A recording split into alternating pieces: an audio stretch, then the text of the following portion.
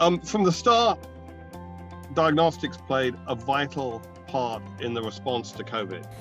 Over the past year, access to fast, accurate, and affordable diagnostics have helped to interrupt disease transmission and track the effectiveness of public health interventions.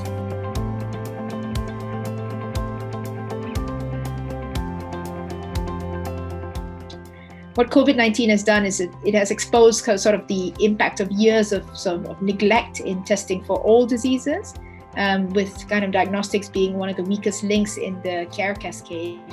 And at the end of it, it is the people living in low and middle income countries that are disproportionately bearing the burden of this.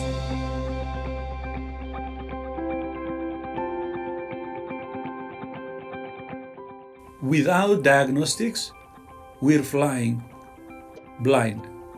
Without, appropriate diagnostic tools, devices, therapeutic and vaccine, we cannot fight this.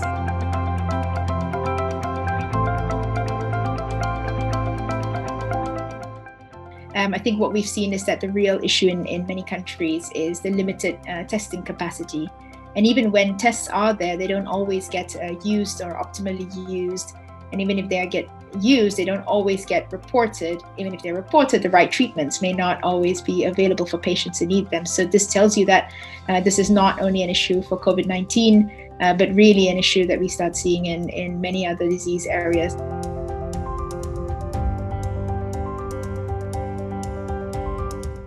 We have learned a lot about the way different agencies can work together to solve problems in real time.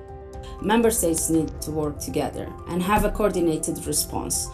And this is needed in order for us to increase our efficiency because our health resources are limited. It's clear that the diagnostic industry has a responsibility, but also when you think about it, an opportunity to engage in global health in a more active way. The community is the first point where the diagnostics should take place before, with a very well-knit referral system for confirmation at the healthcare facility and also enrollment into treatment.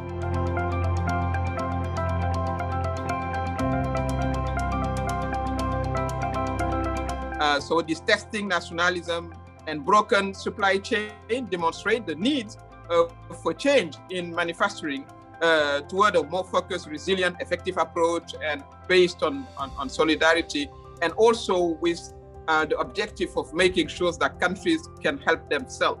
We need to strengthen the global partnership to encourage and leverage locally developed innovations and facilitate technology transfer for strengthening global supply COVID-19 diagnostic and be prepared for the future pandemic by leveraging and building manufacturing capacity in member countries and of course in least developing countries.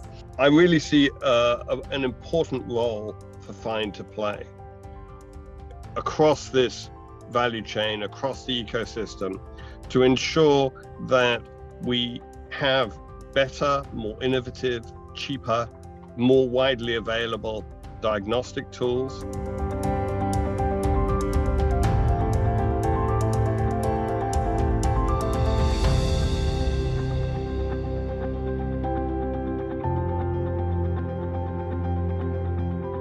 We need a comprehensive, fully funded strategy for diagnostic testing. This is the moment to build bridges, to involve all stakeholders in the discussion. And urge all governments and partners to invest in diagnostics as a critical component of health. Working together, we can build a healthier, more resilient world.